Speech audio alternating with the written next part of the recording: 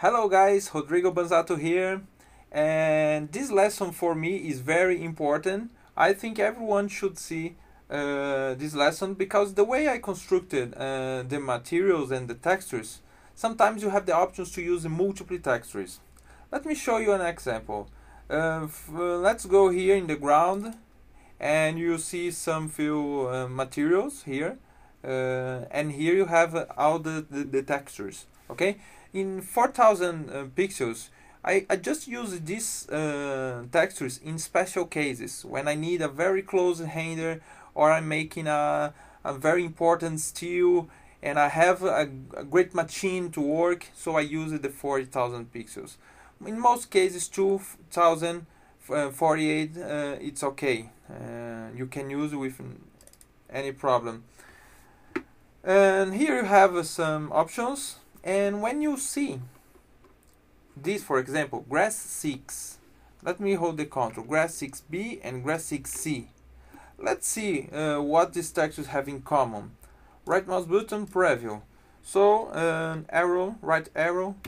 As you can see, grass 6b, grass 6c, what these textures have in common? The borders, these textures are tileable, so I don't need to worry. I can use this, for example, in the middle of the grass, or this, and that's what I will do now. But first, let's create the material. Let's see how we can organize it, our pipeline, and make good things here.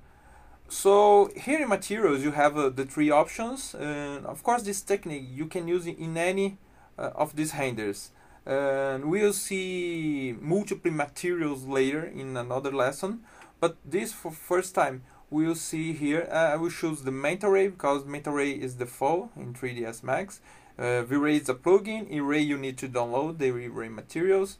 Let me click here, and let's suppose that we don't have this grass 6. We don't have the materials and we don't have this preview.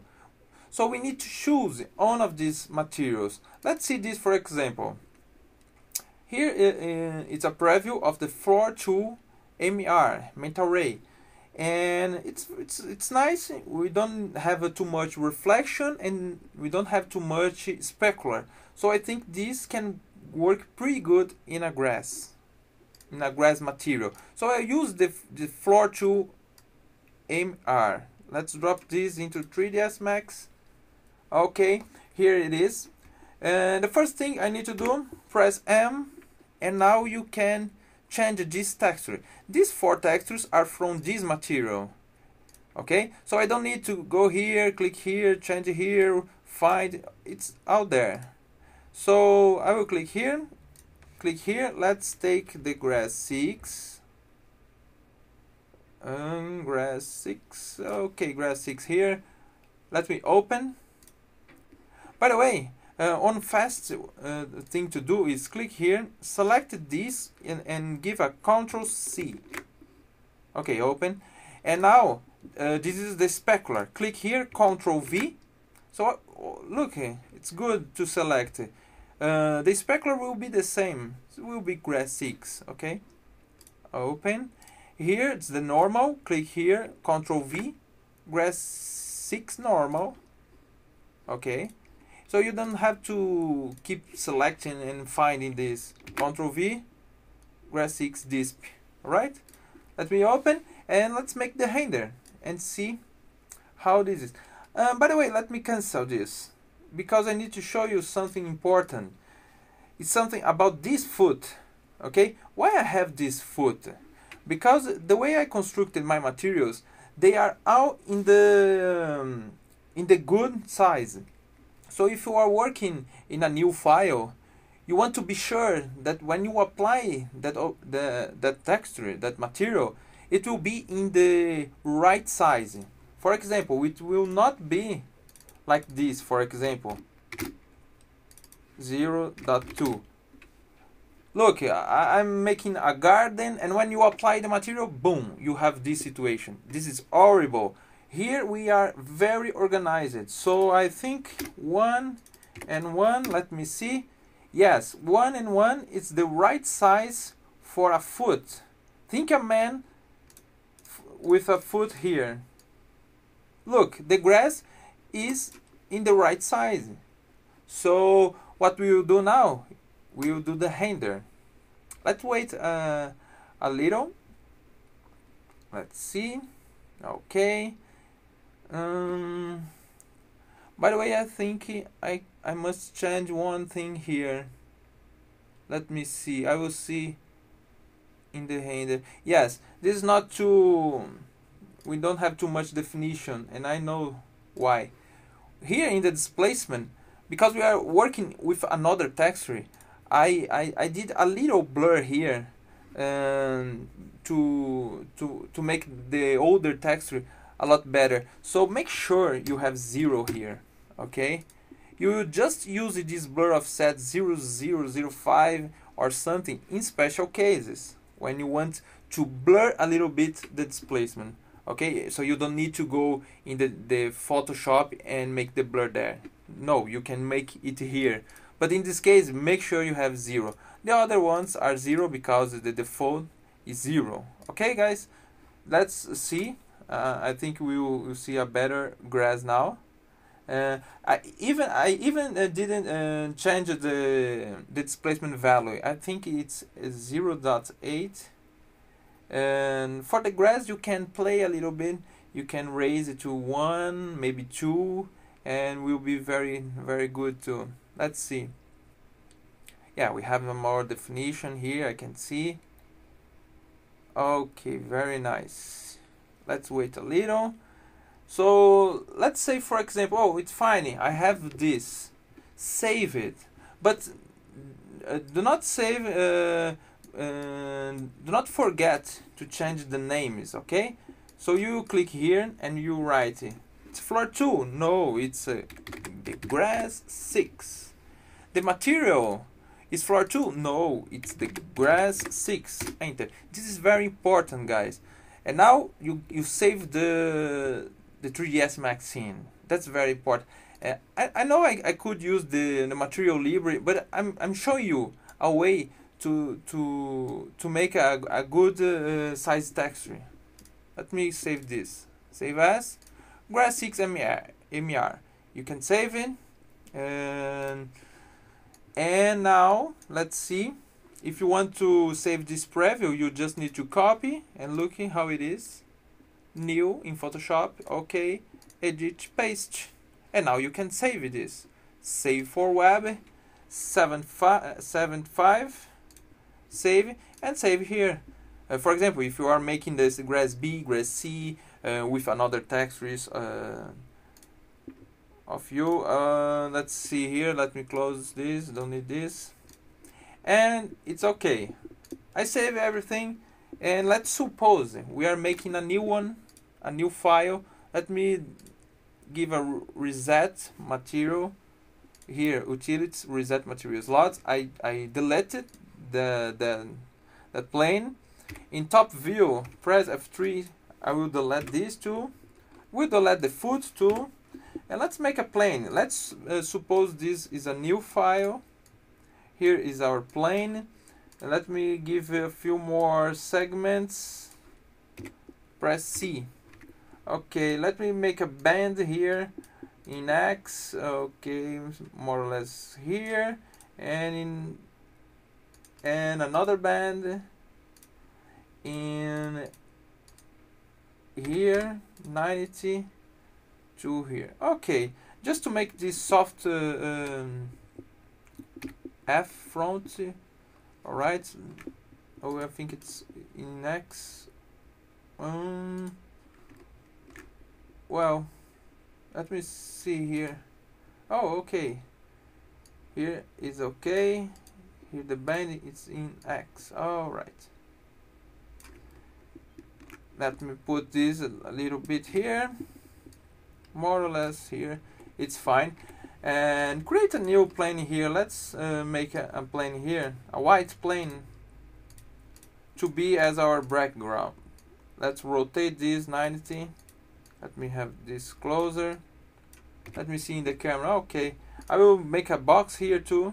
In the top view, I can create it. Let me have it 1 meter. All right. Ctrl C. Let me let this a little far. Let me rotate this a little. Okay. And here this plane, I will let this plane in more or less here. Okay, I think this is fine. This box will be white too. And let's suppose here we will have our big grass. Okay. Let me do a render just to see the light, just to see if everything is okay.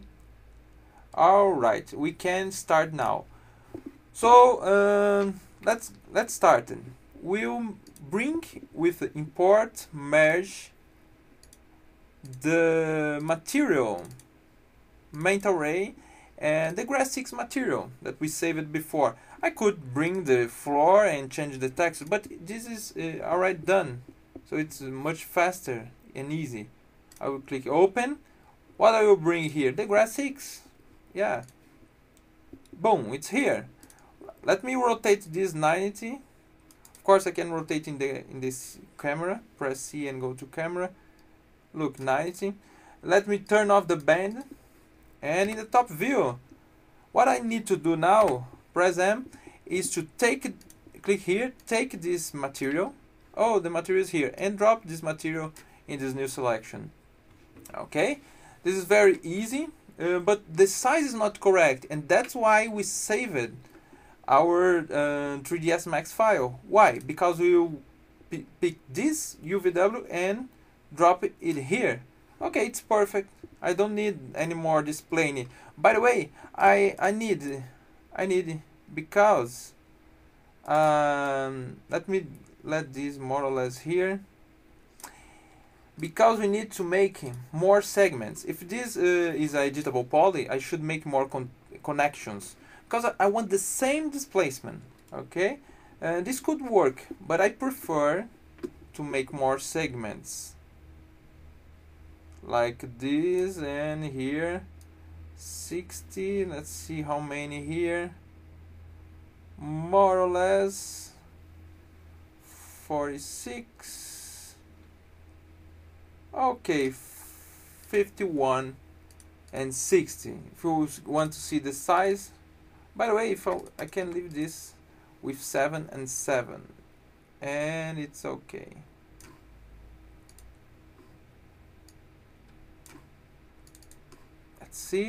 Let me see here,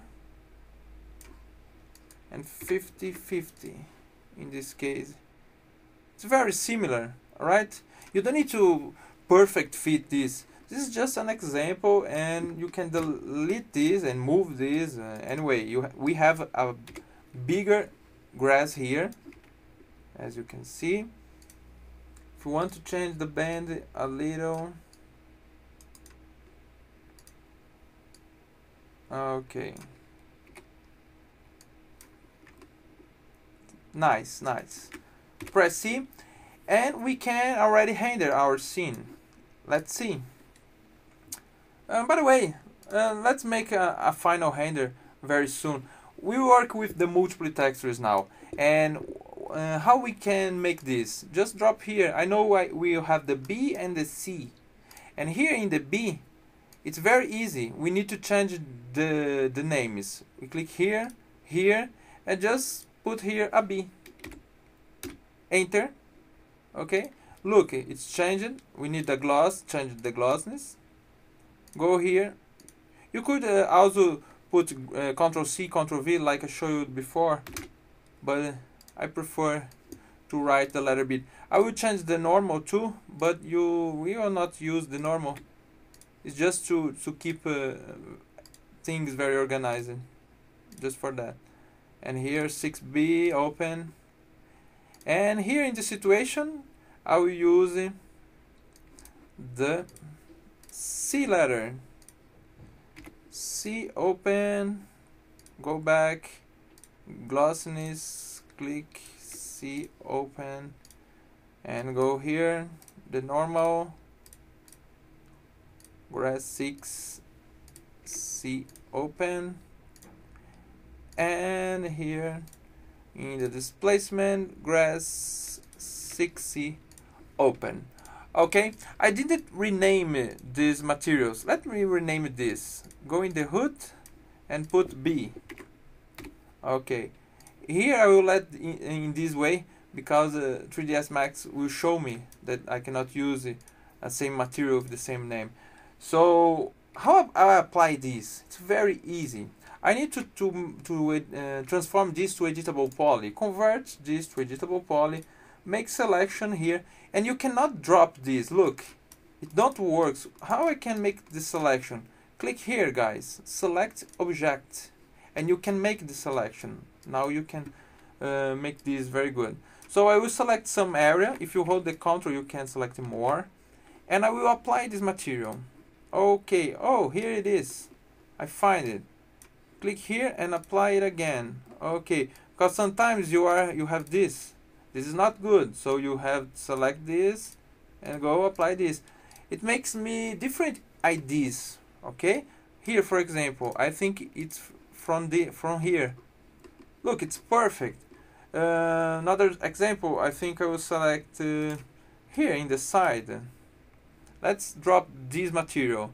Look, the same name. When I click apply, a material with the same name already exists in the scene. Do you want to rename this material because this is C? And okay. Look. Oh, it's nice. It's here. Okay. Here we have a little connection. I like. Let me see here again. Oh, I like when we have this type of situation, because if I press F4, I can give a cut here. Look how simple it is, because the tileable end is here, is in this position, and now I just have to apply the original, and F4. It's perfect, guys. I really like this exercise. We can select in. We can make another one here with this. Oh, it's here. Okay. If you would like, you could rotate this 90 degrees. If you make a copy of this material and rename it like D, for example, and you could rotate each texture in W 90 degrees, and you would have this in the vertical line. Okay, but the tileable will change, so sometimes it's better to go in the Photoshop and make this type of adjustments there. Okay, let me make okay, let me put here, okay, this in this way. I don't think, because it's a grass, I don't think this will give us too much trouble. Depending on the situation, you need to make a different type of adjustments, or even you may want to detach this area and move this to other areas and things like that. You don't need to apply all this text in just one big object. But let's see how this is working. Let me close this, and I will move this plane a little just to show you these results. Okay, I think I will let this more or less here. Alright, and this box, let me put this box more or less here too. Okay, let's make the render, guys, and see how this is. And of course here we are working with 2048 pixels textures. This gives a little memory consuming. I will tell you that you need at least 4 gigas of RAM of memory. I suggest when you are making great scenes with high resolution, like 5000 pixels, with something like 5-10 high quality materials, textures, you need at least 80 gigs of RAM and good computers to work with that. Look, I think this is good. This is not bad. but I think I can raise a little bit this grass. Let me do this. Let me put this a little more here. And let's change this displacement size is 0.80. Let's put 2. Because in the grass we can manipulate a little this displacement size. And let's see now. And if you see, here's the time of the render. With a higher displacement, I will have a slow render. Okay, so I will go back in few seconds for you and show you the result. Okay, here's the render. It's not bad. If you're working in a visualization, in your illustration, and you need something like this, I think it works pretty good. So you have the big grass with displacement here. If you look here, we have a very fast render. In most common machines will do this in 2-3 minutes. All right, but as you can see, we have a good visual here. If you want, you can click here, copy image, go into Photoshop, new. Let me paste this. You can play with this and auto tone, don't work. Auto contrast later, new adjustment later, color lookup. Let me choose. We have a lot of lessons about. Let me put here warm. Okay, it's good. We have a lot of textures of image corrections. So this is just a fast example of what you could do here in the scene, right? We can play a little bit here. Oh, I'll put a black area here. Look guys, I will just give you a very fast example of how you could change this. Let me put soft line, more, okay, something like this. Alright guys, hope you like it, this lesson of multiple textures. We will have another future lessons about multiple materials. Let's suppose you want a puddle here with reflection and in the same material. All right, so we'll see some other examples very soon. Thanks guys, and bye bye.